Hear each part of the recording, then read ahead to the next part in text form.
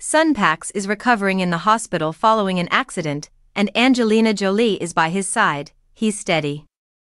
Son Pax is receiving care from Angelina Jolie while he recuperates from an accident in Los Angeles. Jolie, 49, is with him and reported that he's stable, according to a source. Pax, 20, was apparently taken to the hospital following an incident in Los Angeles on Monday, July 29.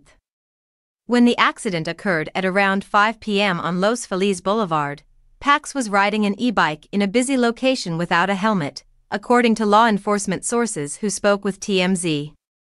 According to reports, he had hip trouble and a brain injury.